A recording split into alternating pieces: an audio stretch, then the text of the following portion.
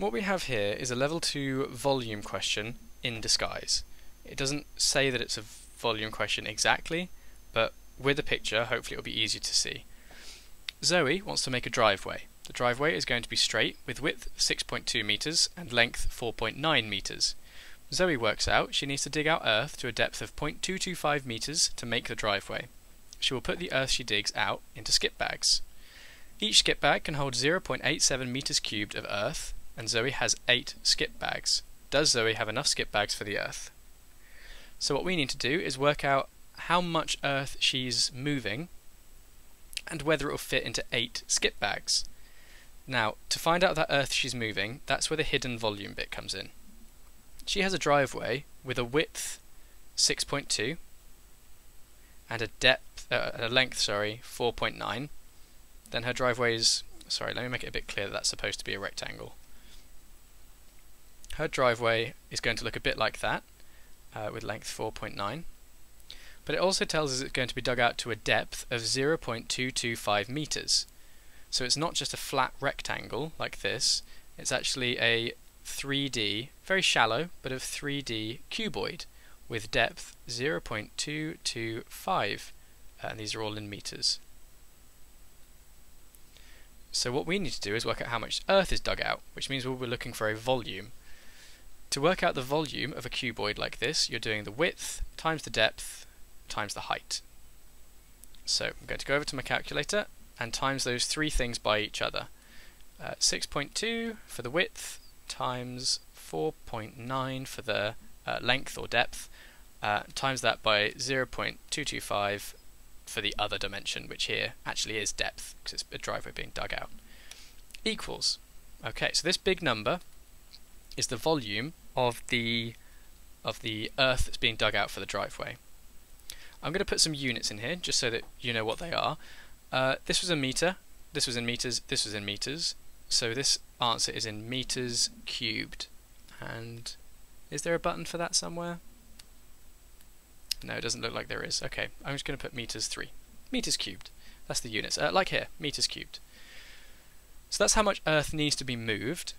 And there's a couple different ways we can do this next step. I'm just going to do it one way.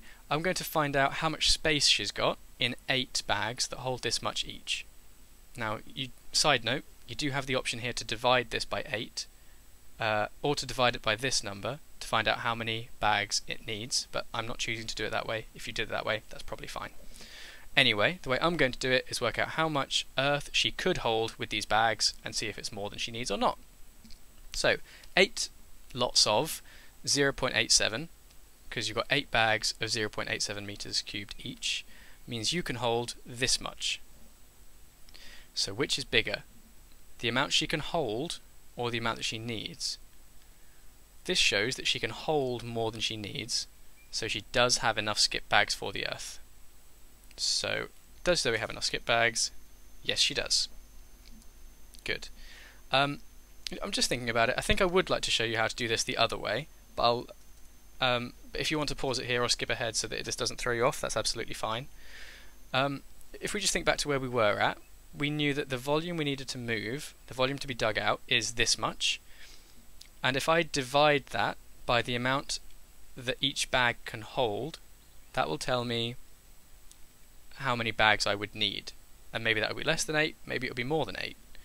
So we're going to take the answer from before, 6.8355, and divide it by 0.87 to give me this number, which is very, very long, and it's gone to a stupid place in the working out because I left my mouse in the wrong place.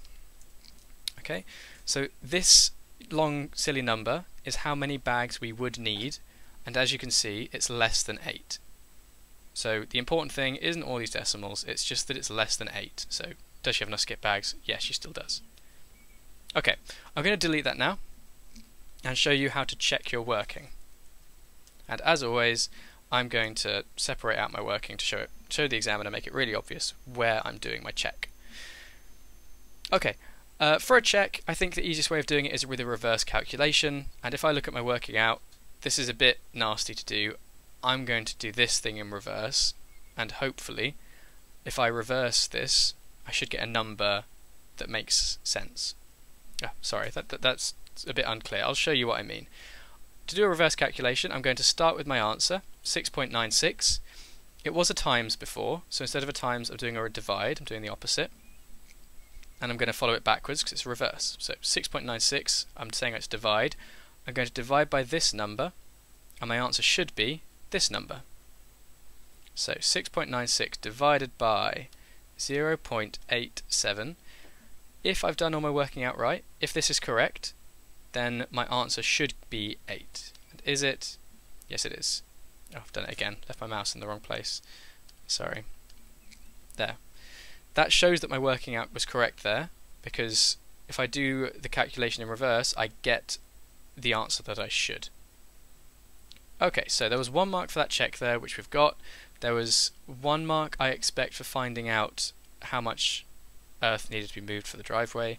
The other mark for doing one of the calculations I showed you, it could be this one, to determine whether she's got enough space or not. And the final mark for the first section is for saying yes or no, depending on the answer you got in here. Good, good. Lovely.